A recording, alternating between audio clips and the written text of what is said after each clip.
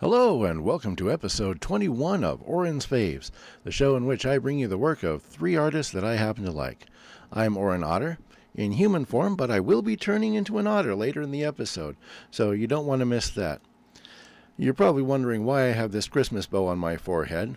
Well, I'll be explaining that in a little bit, as well as the story of how I learned to give up smoking bubblegum cigarettes, yeah. Anyway, we have 3 fabulous artists coming up on this episode, the first of which is one I'm surprised I haven't even managed to contact. Here is Klaatu.